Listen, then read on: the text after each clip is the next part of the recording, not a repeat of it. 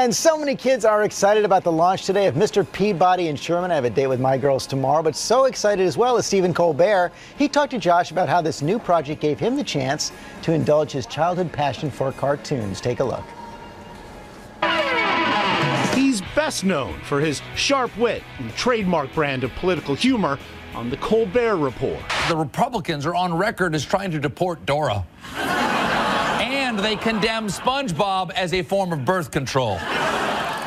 But Stephen Colbert's latest animated role in Mr. Peabody and Sherman is less political bite and more affectionate nod to an old childhood favorite. But your name is Bullwinkle. Rocky and Bullwinkle. What was your relationship with it as a child? I was a wee lad, and I would sneak in. I'm one of 11 kids, and I'm the youngest, and so I would sneak in and kind of hide among my other brothers and sisters to be able to stay up to watch it. It was on at night, actually. It wasn't on during the day. And I loved it. Mr. Peabody and Sherman were two of my favorite things in it. Here, Sherman. Here, boy. And he was intent to share that joy with his 3 kids. As soon as it was available on DVD, I got it for my kids, and I said, you can watch this as much as you want. Wear them out. The movie follows the exploits of that brainy dog, Mr. Peabody, and his human sidekick, Sherman, using their way back time machine. So what did the kids think? Oh, they were thrilled. They were like, are you Mr. Peabody? I'm like, no. No.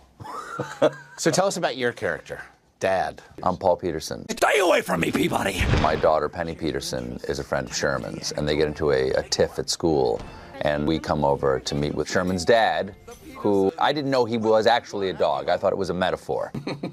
And for someone who thrives on the manic energy of a live audience, You're barking up the wrong tree, mister. the intimacy of a recording booth was an entirely different experience. He's got my daughter inside that giant space apple. It is, though, it's always something I would assume as a performer, something of a jarring thing that you're never actually No, you never actually see each other. anybody. No, you hear other people's performances, but for the first, I don't know, for the first 4 times you record, it's just you in a room. My face is numb. The nice thing is that they're laughing in the booth. The director and the producers are there, and it's actually a lot of fun. The comedic prowess that is Colbert, not just limited to his show or the movie screen, but also evident in his recent role as Pistachio Pitchman. Pistachio, pistachio. Wait for it.